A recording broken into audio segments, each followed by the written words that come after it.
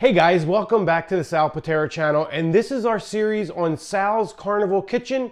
This is a video that is in connection with Carnival Cruise Lines. They sent us some great recipes from the bar, as well as some great recipes from the main dining room that we've been making and show you how to make at home in your very own kitchen, since you can't be on a Carnival cruise right now. Today, we're gonna make a drink that you'll find at the Alchemy bar called a Martini Seduction. A great drink, and I'm going to be right back to show you how to make it right after this.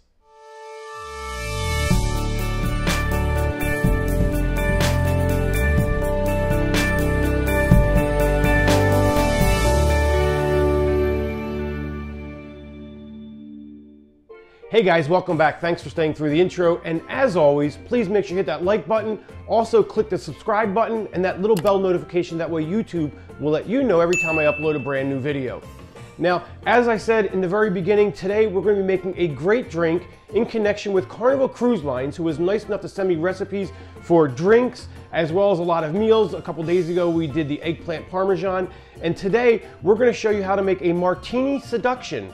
It is a great drink that they offer at the Alchemy bar on board Carnival cruise ships, and if you haven't been to the Alchemy bar, it is a absolute drink culinary experience.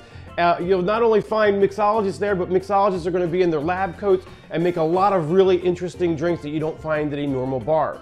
So for the Martini Seduction, here's what you're going to need. You're going to need Grey Goose L'Orange vodka. You're going to need passion fruit. There are lots of different places to get passion fruit. We found Tirani passion fruit on Amazon. You're going to need 1 ounce of that. You're going to need 3/4 of an ounce of preferably fresh lime, but we are using bottled lime that we got. It's only $1 for the lime.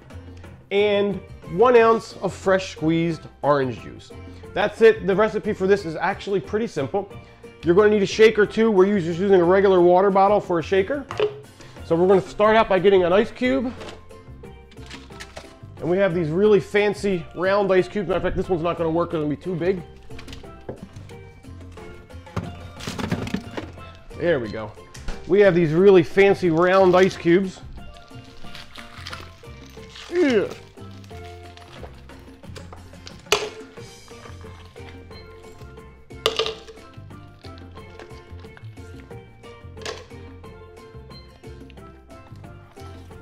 Okay, so we're going to start with our Grey Goose L'Orange.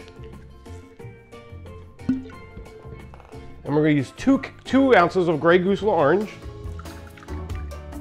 And this is a 2-ounce measuring that I'm using. 1 ounce of passion fruit.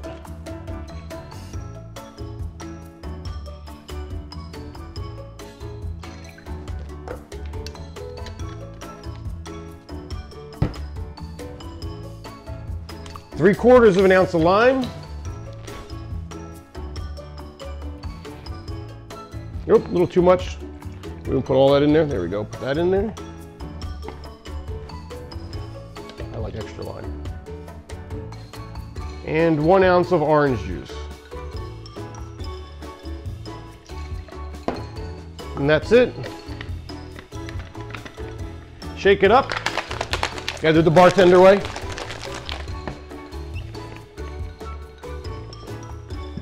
Then we're going to take this, put it in a chilled glass right out of the freezer. Actually, you know what? It can be easier to strain with the lid on. If I can figure out how to do it. There we go.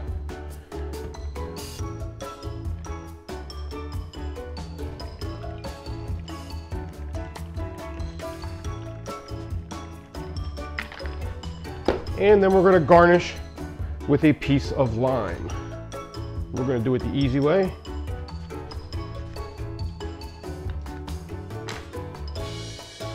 Pull the insides out, maybe. Try to do it like this. Or a piece of orange rather, not lime, excuse me. Pull the guts out of it. Give it a slice. Curl it up a little bit like that. And there you have a Martini Seduction found at the Alchemy bar a relatively easy drink to make. And let's try this drink. That is really, really good. Once again, thank you to Carnival. Thank you for watching this video. Make sure you hit that subscribe button again. Hit the little bell notification if you haven't already. And I'll see you up on the Lido deck.